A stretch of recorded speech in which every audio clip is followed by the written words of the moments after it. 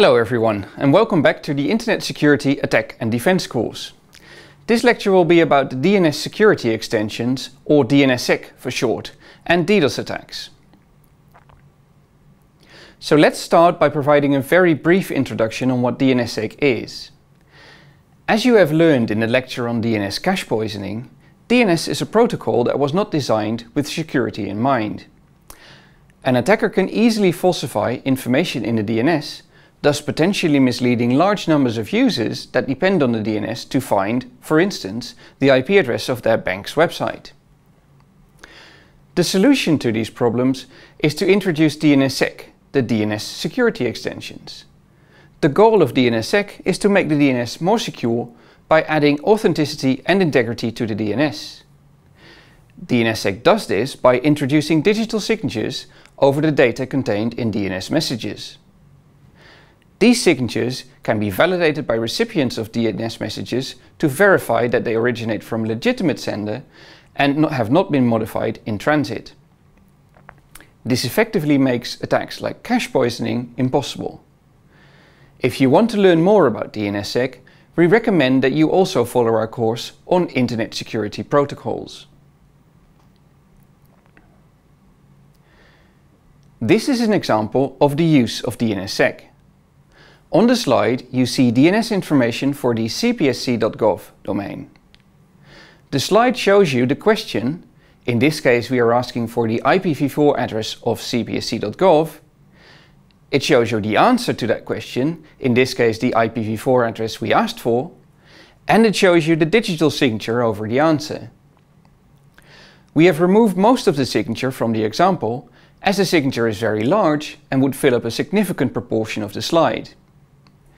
In this particular case, the signature is an RSA 2048-bit signature that requires 256 bytes of space in the DNS message. Unfortunately, DNSSEC does not just add security to the DNS, it also introduces a new security problem. As you know from previous lectures, reflection and amplification attacks form a serious problem. The DNS protocol can be abused for these types of attacks. And because DNSSEC responses are much larger than traditional DNS responses, DNSSEC signed domains are attractive for abuse in amplification attacks. Many critics of DNSSEC, in fact, cite this as one of the main reasons not to deploy the protocol, as this quote from well-known DNSSEC critic Dan Bernstein illustrates. In 2014, we performed a study to estimate how much worse DNSSEC makes amplification. We studied 2.5 million DNSSEC signed domains and compared the amplification with 2.5 million unsigned domains. The graph on this slide shows the result of this study for so-called any queries. This query type is most frequently abused in amplification attacks, and we will explain a little bit more about it in the next slide. This line in the graph shows the maximum amplification that can be achieved with classic DNS. This is around a factor of 23. We take this amplification factor as the maximum acceptable upper limit in DNS amplification, since this amplification can be achieved with the DNS protocol as it has been in operation since 1983. The grey area on the left-hand side of the figure shows the amplification that can be achieved with our control group of 2.5 million unsigned domains. The colored lines show the amplification that can be achieved with DNSSEC signed domains. It is clear from the figure that DNSSEC signed domains almost all achieve amplification factors well above our maximum acceptable limit. In fact, we have seen outliers with amplification factors up to 179 times. This means that attackers can easily achieve large attack volumes of multiple gigabits per second by sending only a small amount of traffic themselves. As we discussed on the previous slide, DNS amplification attacks are often done using any queries. But arguably, the any query type was originally introduced in the DNS for debugging purposes. Only very seldomly are any queries used legitimately, which raises the question if any queries should not be blocked. In fact, a draft currently circulates in the IETF that proposes measures to stop abuse of any queries, by only allowing them in very specific cases and with very limited answers. This would make DNS amplification and abuse of DNSSEC for amplification much harder. But while we can safely block any queries, DNSSEC has a query type that is integral to the protocol that may also have fairly large responses that can be abused in amplification attacks. As the graph shows, DNS key responses also achieve respectable amplification factors. In fact, as many as 40% of DNS key responses we observed in our study exceed our maximum acceptable upper limit. Luckily, there is another approach to mitigating the amplification potential in DNSSEC.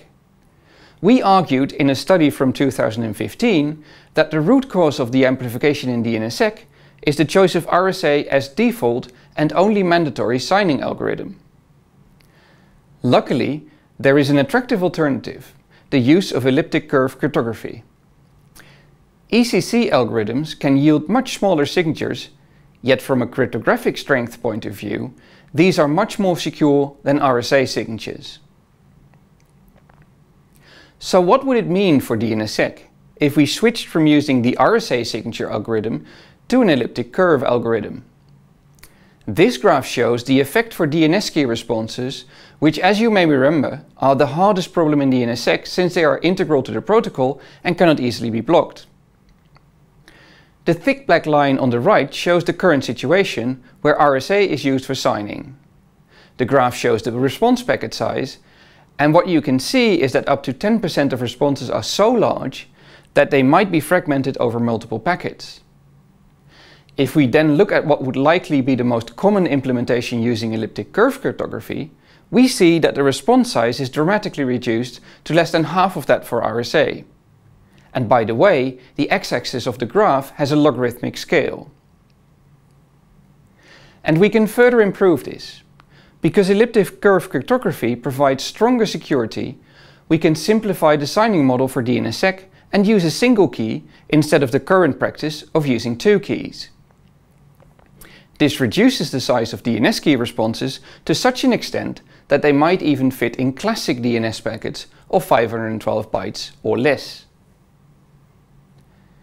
To summarize, in this lecture you have learned that DNSSEC improves the security of DNS, but that it also has an unintended side effect. It makes DNS amplification attacks a lot easier. This illustrates that it is very hard to consider all security aspects when designing or updating Internet protocols. Fortunately, there is a way forward for DNSSEC by switching to newer cryptographic algorithms based on elliptic curve cryptography, which is something we strongly recommend for new DNSSEC implementations.